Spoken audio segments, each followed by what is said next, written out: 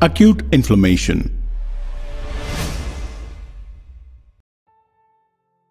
Inflammation is a local response of vascularized tissue to infection and tissue damage that recruits cells and molecules of host defense from the circulation to the location where they are required in order to eliminate or limit the spread of the offending agent. The offending or injurious agent may be classified as follows. Infective agents like bacteria, viruses, and other toxins, fungi, and parasites. Immunological agents like humoral and cell-mediated reactions. Physical agents like mechanical trauma, heat, cold, etc. Chemical agents like organic and inorganic poisons. Inert materials like foreign bodies. Infection and inflammation are distinct from each other. Inflammation is the protective response of the body to a variety of etiological agents, whereas infection is invasion into the body by harmful microbes and their resultant ill effects by their toxins. Inflammation involves two processes: early inflammatory response and later followed by healing. Inflammation and healing may cause considerable harm to the body as well, as in the case of anaphylaxis to insect bites. The four pivotal signs of inflammation are rubor, that is redness, tumor, swelling, callor, heat, dolor, pain, functio laesa, loss of function.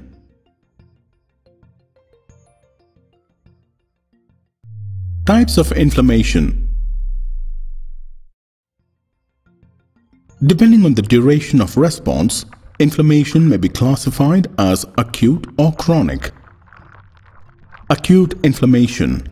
The duration of acute inflammation is short, usually lasting less than 2 weeks. It resolves quickly and is usually followed by healing.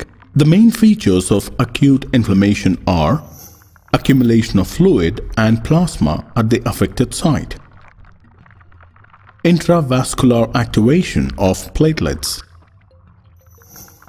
inflammatory cells in the form of polymorphonuclear inflammation. In some cases, the acute inflammatory response may be quite severe and is termed as fulminant acute inflammation. Chronic inflammation. The duration of chronic inflammation is longer and occurs after delay. It may be due to the persistence of causative agent of acute inflammation or due to a stimulus that induces chronic inflammation from the beginning. When there is acute exacerbations of chronic inflammation, it is called chronic active inflammation. The characteristic feature of chronic inflammation is presence of chronic inflammatory cells such as lymphocytes, plasma cells, and macrophages. Presence of granulomatous inflammation. Granulation tissue formation. Acute inflammation. Acute inflammation is a continuous process. It may be divided into two events: vascular events and cellular events. Vascular events. The earliest response to tissue injury is the alteration in the arterioles, capillaries, and venules.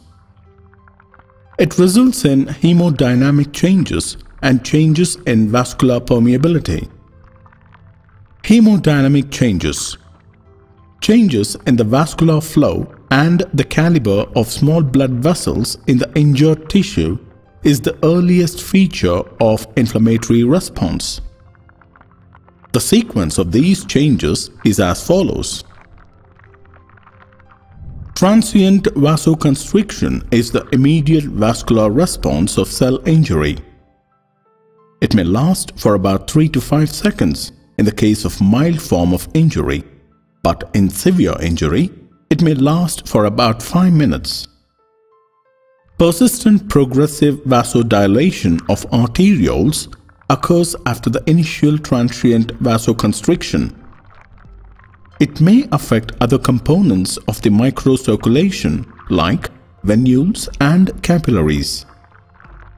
Redness and warmth at the site of acute inflammation is due to increased blood volume in the microvascular bed area as a result of vasodilation. Local hydrostatic pressure may increase as a result of progressive vasodilation, resulting in transudation of fluid into the extracellular space. Increased concentration of red cells and thus raised blood viscosity results from slowing or stasis of microcirculation. The leukocyte sticks to the vascular endothelium as a result of slowing of stasis of microcirculation. Triple response. It is the demonstration of hemodynamic changes in inflammation. It involves firm stroking of the skin of inner aspect of forearm with a blunt point. The reaction produced in response to this is called triple response. It consists of the following: the local vasodilation of capillaries and venules appear as red line within few seconds after stroking. The vasodilation of the adjacent arterioles appear as bright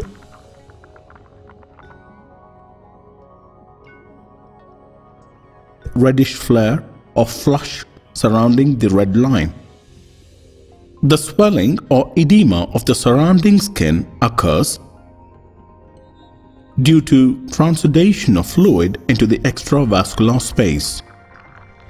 This is called wheal. Changes in vascular permeability.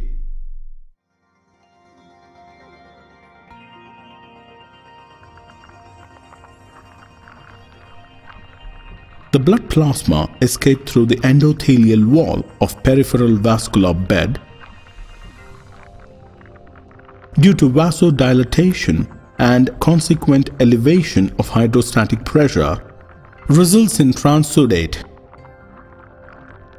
Subsequent increase in vascular permeability of microcirculation is seen in the form of exudate. In inflamed tissues, the endothelial lining of microvasculature becomes more permeable, resulting in a decrease in intravascular colloid osmotic pressure and a simultaneous increase in osmotic pressure of interstitial fluid.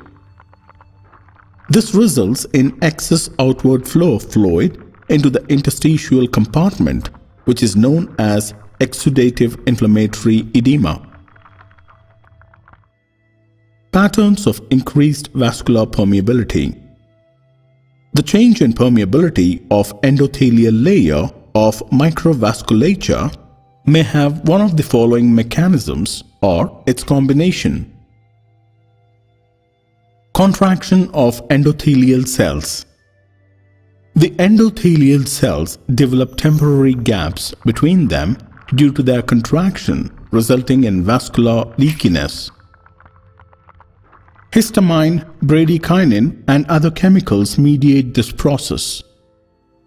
The contraction begins immediately after injury and is of a short duration. It is the most prevalent mechanism of increased leakiness that affects venules, whereas capillaries and arterioles remain unaffected. Contraction or mild endothelial damage. The cytoskeleton of endothelial cells undergoes structural reorganization, resulting in reversible retraction at the intercellular junction or mild form of endothelial damage. It is mediated by cytokines such as interleukin-1 and tumor necrosis factor alpha. It affects venules and capillaries. The response occurs after 4 to 6 hours after injury and lasts for several hours to days. Direct injury to endothelial cells.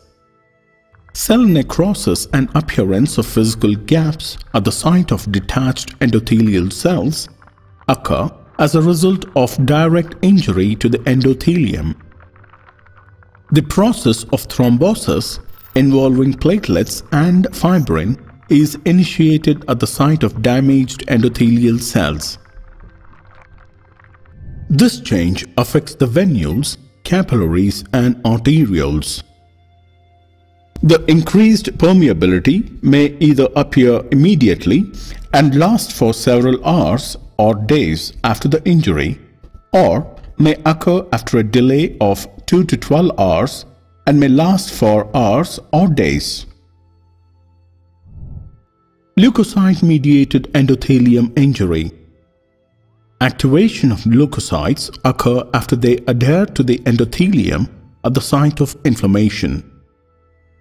These activated leukocytes release proteolytic enzymes and reactive oxygen species, which may cause endothelial injury and increased vascular leakiness.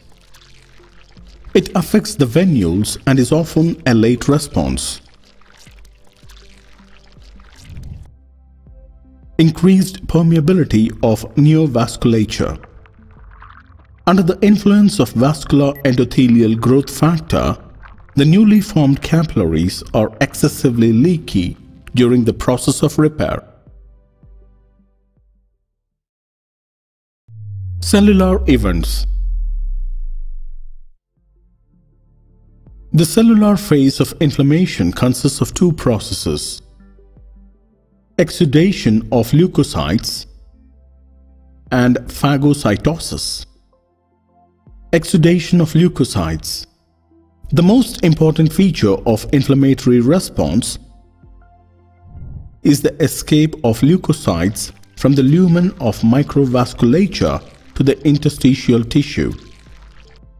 Polymorphonuclear neutrophils, followed later by macrophages and monocytes, comprise the first line of body's defense mechanism. The sequence of events leading to migration of leukocytes are as follows. Changes in the formed elements of blood. There is initial increase in blood flow due to vasodilatation during the early stage of inflammation, followed by slowing or stasis of bloodstream. There are changes in the normal axial flow of blood in the microcirculation due to stasis of blood. The normal axial flow consists of central stream of cells comprised by leukocytes and RBCs and peripheral cell-free layer of plasma close to the vessel wall. As a result of slowing and stasis, the central stream of cells widen and peripheral plasma zone becomes narrower because of loss of plasma by exudation.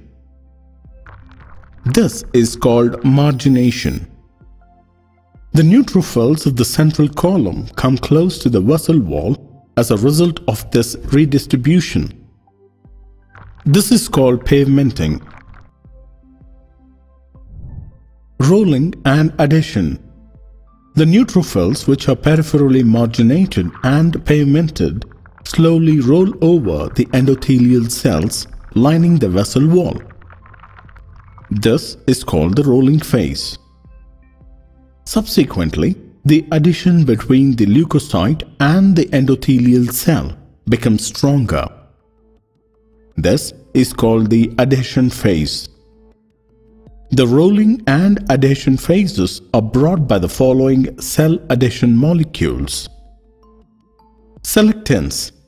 The surface of activated endothelial cells express a group of cell adhesion molecules that are structurally composed of lectins or lectin-like protein molecules. The most predominant one in this category is S3DMedimagic molecule. They recognize and bind to the glycoproteins and glycolipids on the cell surface of neutrophils. They are divided into three types. P-selectins. It is also called CD62. It is involved in rolling and is preformed and is stored in endothelial cells and platelets. E-selectins. It is also called ECAM. It is involved in both rolling and adhesion. It is synthesized by cytokine-activated endothelial cells. L-selectins. It is also called LCAM. It is involved in recruiting or circulating lymphocytes to the endothelial cells in lymph nodes. It is synthesized on the surface of lymphocytes and neutrophils.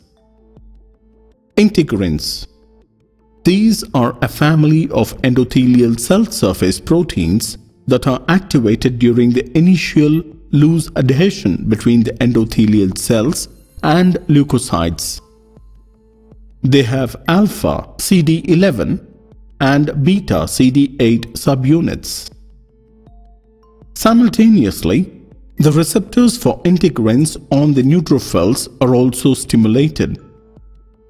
This results in a firm adhesion between the endothelium and leukocyte.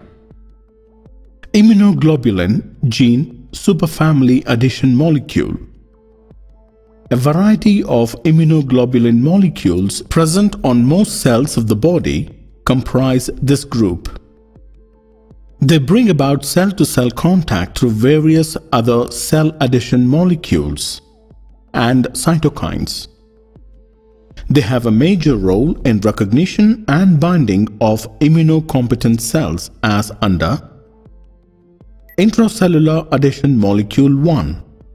It is also known as CD54, and vascular cell adhesion molecule 1, also called as CD106, allow a tighter adhesion and stabilize the interaction between leukocytes and endothelial cells.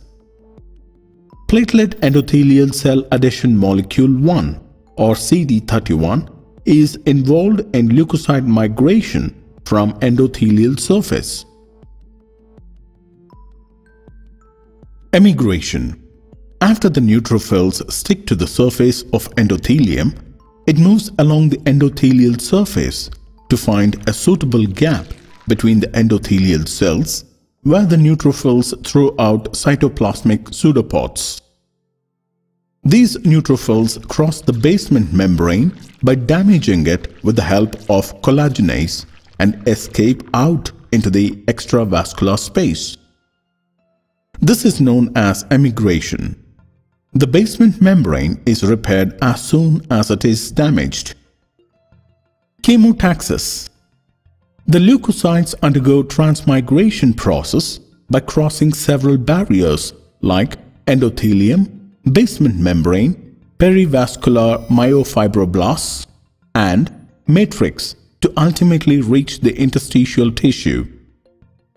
This is a chemotactic factor mediated process and is known as chemotaxis.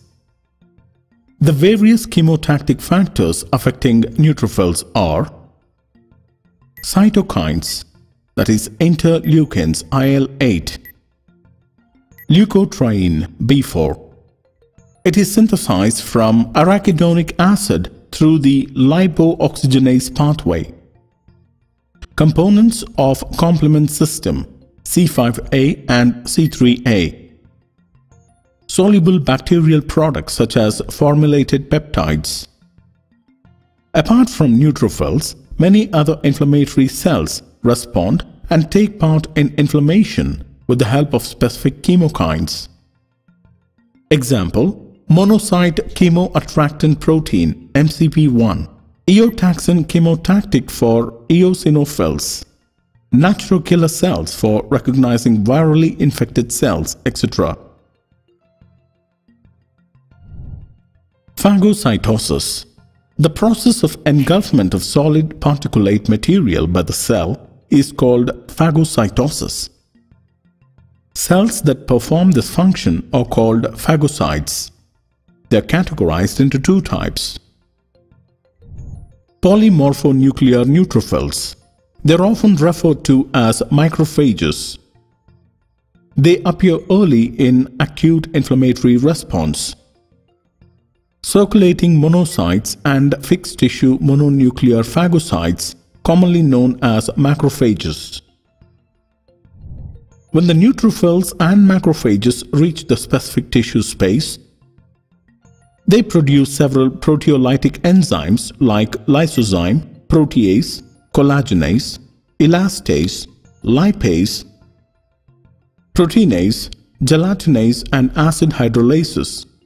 This is called enzymes break down extracellular matrix and collagen.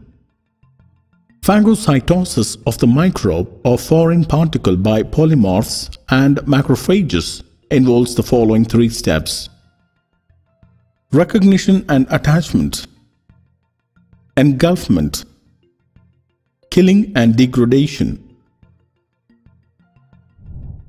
Recognition and attachment. The expression of cell surface receptors like mannose receptor and scavenger receptor on macrophages, which recognize microorganisms, is the first step in phagocytosis. These microorganisms are further coated with specific proteins called opsonins from the serum, which enhance the phagocytosis in a process called opsonization. Opsonins establish a bond between the phagocytic cell membrane and the bacteria. The various opsonins present in the serum and their corresponding receptors on the surface of phagocytic cells are the following. IgG opsonin. It is the naturally occurring antibody in the serum and is the Fc fragment of immunoglobulin G. The polymorphonuclear neutrophils possess receptors for the same. C3b opsonins. It is a strong chemotactic agent that facilitates PMN's attraction towards bacteria. It is a fragment generated by the activation of complement pathway. Lectins.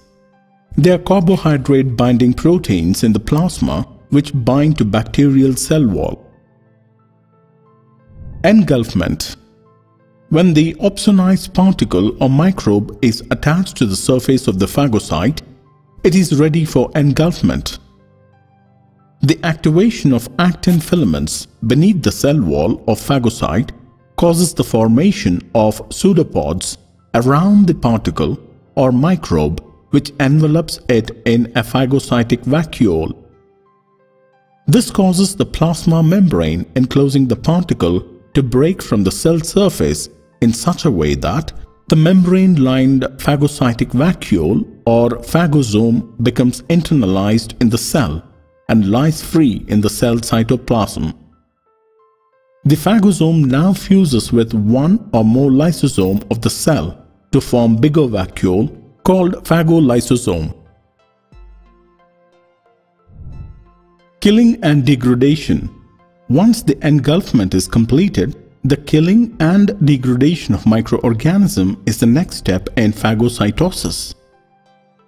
Most of the microorganisms are killed by the antibacterial substances present in the phagocyte, and they are further degraded by hydrolytic enzymes. However, some bacteria like tubercle bacilli does not get killed by this mechanism. The disposal of microorganism involves the following mechanisms. Intracellular mechanism. Oxidative mechanism by oxygen-free radicals. MPO dependent, MPO independent. Oxidative bactericidal mechanism by lysosomal granules. Non-oxidative bactericidal mechanism. Extracellular mechanisms, granules and immune system. Intracellular mechanism. The most common way for killing microbes by intracellular metabolic pathways involves oxidative mechanism and, to a lesser extent, by non-oxidative pathways. Oxidative bactericidal mechanism by oxygen-free radicals. The production of reactive oxygen species like O2, H2O2, OH, HOCl, HOI, HOBr is the most important mechanism involved in the killing of microbes. By a process called respiratory burst, the activated phagocytic leukocytes increase their oxygen consumption in the presence of an enzyme named NADPH oxidase to reduce oxygen to superoxide anion, O2. Superoxide is then converted to H2O2, which has bactericidal properties. This process is carried out either by the enzyme myeloperoxidase present in the azurophilic granules of neutrophils and monocytes, or they are independent of enzyme myeloperoxidase. MPO-dependent killing. The enzyme MPO acts on H2O2 in the presence of halides like chloride, bromide or iodide, producing hypohalous acids like HOCl, HOBr or HOI. This is called H2O2 MPO halide system. This is a more powerful mechanism than H2O2 acting alone. MPO-independent killing. Since mature macrophages lack the enzyme MPO, they carry out bactericidal activity by producing OH ions and superoxide singlet oxygen from H2O2 in the presence of O2 or Fe++. Microbial organisms like M. tuberculosis and Histoplasma capsulatum are destroyed by reactive oxygen species. Oxidative bactericidal mechanism by lysosomal granules. The preformed stored granule products present inside the neutrophils and macrophages are secreted into the phagosome and the extracellular environment. Along with the activity of MPO, other substances liberated by degranulation of macrophages and neutrophils include protease, trypsinase, phospholipase, and alkaline phosphatase, bring about proteolysis of the microbe. Non-oxidative bactericidal mechanism. Some agents released as a result of degranulation of phagocytic cells do not require oxygen for bactericidal activity.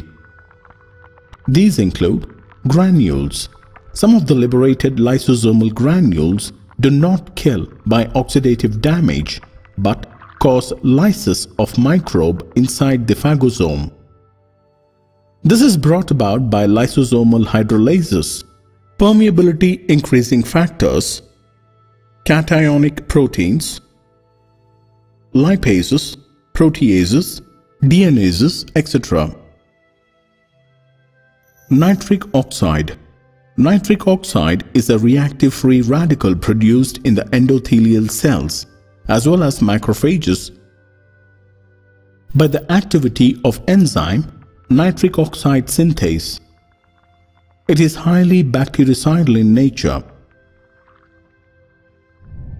Extracellular mechanism.